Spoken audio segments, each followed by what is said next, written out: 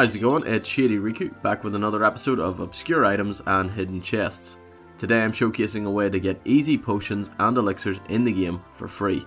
I know it sounds too good to be true, but trust me, if you're like myself and you never knew about this before, you'll be shocked.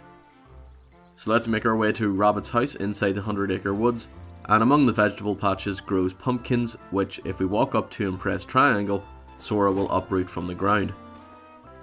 However, if you continue to do this, eventually you may be rewarded with a potion, or if you're lucky, an elixir.